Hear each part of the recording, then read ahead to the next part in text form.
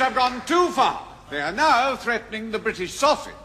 They want to standardise it, by which they mean they'll force the British people to eat salami and bratwurst and other garlic-ridden, greasy foods. Alien to the British way of life. Do you want to eat salami for breakfast with your egg and bacon? I don't.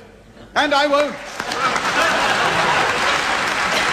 They've turned our pints into litres and our yards into meters. We gave up the tanner, the threepenny bit, the 2-bob piece and the half-crown, but they cannot and will not destroy the British sausage. Not while I'm here.